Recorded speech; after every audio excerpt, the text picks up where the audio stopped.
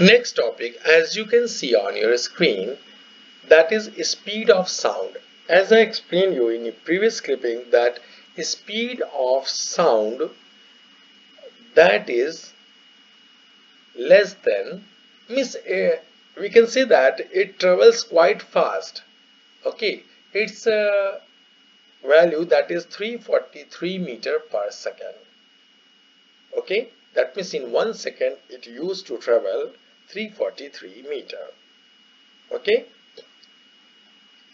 so just to reduce error, particularly timing error, you should either use a large distance, approximately 50 meter, or you can use an electronic timer or data logger to record the time taken. Okay,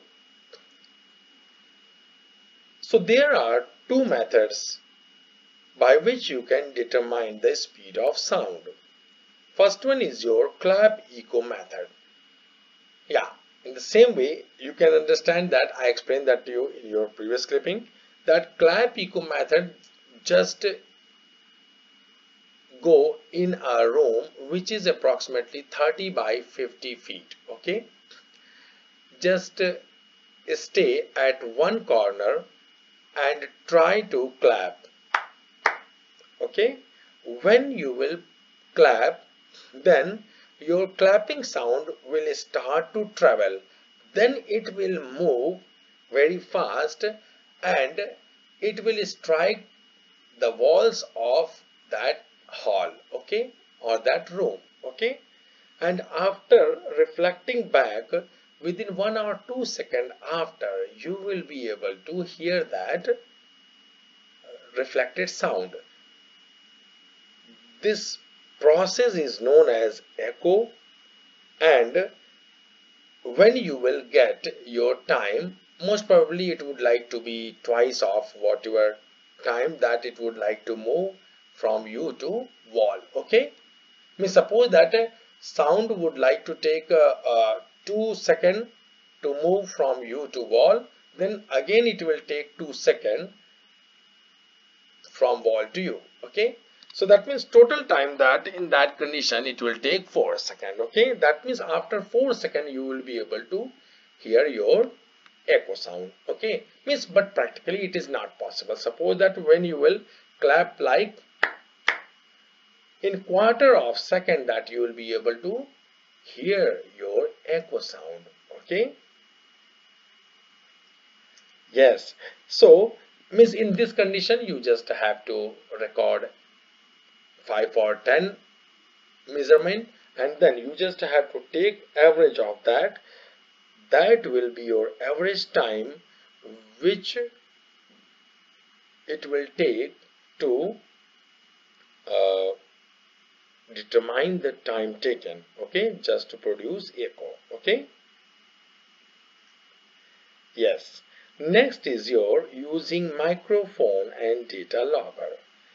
Actually, a data logger, that is a type of device which can measure and record the time taken for a sound to reach through two microphones. Okay, as usual you can see on your screen there is a picture in which you can see that there is a laptop. Okay, and two microphones, they are a little bit distant apart from each other. There is a bell. When you will ring bell, okay, then bell will produce vibration. Okay, then vibration would like to spread out in all direction, and whatever vibration would like to move in forward direction, firstly they would like to pass through first microphone or not, and then within few seconds they would like to pass through other microphone. Okay, so you just have to determine that how much time that it take to move from first microphone to second microphone. Okay, so that will be the time that you have to record on your computer. Also that distance, as usual, that how much distance that you will take between two microphones, you have to take that distance. When you will divide that, you will be able to get the speed of sound with the help of data logger. Okay,